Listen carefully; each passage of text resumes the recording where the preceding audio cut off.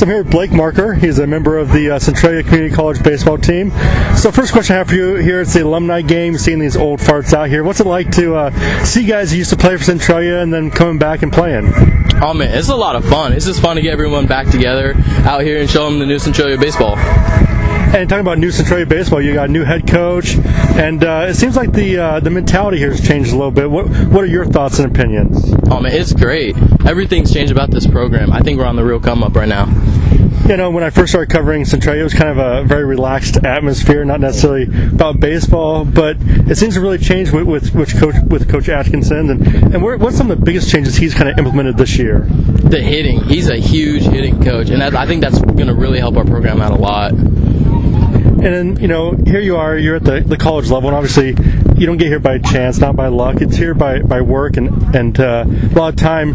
So who in your life has been the person that kind of pushed you and motivated you to make it this far?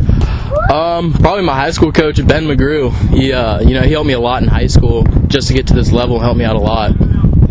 And then, growing up, a lot of players will look at major league players and kind of mimic their styles or their attitudes. Is there a player that you looked at and you go, yeah, I maybe not look like them, but I want to act like that guy? Probably Bryce Harper. I mean, ever since I've been watching when I was little, he's just always been my idol. And Harper, I think, just hit like number 39 last night or something like that. So he's got some power and young prodigies. So, also you're out here and, it's fall ball, so the games don't count, but at the same time they are important for, getting ready for next year. What are things you're focusing on and trying to work on for next year? Just being more versatile, to be able to play more infield and outfield, and then just hitting the ball better, And then, last question I have for you, a lot of kids come out and watch baseball games, obviously. What advice do you have for them as they're trying to reach the next level and even play at this level?